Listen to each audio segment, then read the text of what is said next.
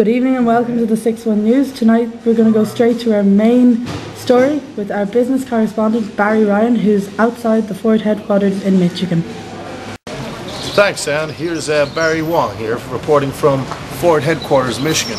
There's just been a huge announcement today where Henry Ford's about to go Asia. Yes, that's right, $490 million about to be invested by Ford here in the US into the Chinese market for a manufacturing plant. It's going to be a huge revelation as China has a huge market. This is quite interesting as well in terms of business for the US. What are we going to do? GM Motors, all these guys, we're all suffering here with China coming in, and Ford, it's going to be problematic. Thanks, Anne. See you soon.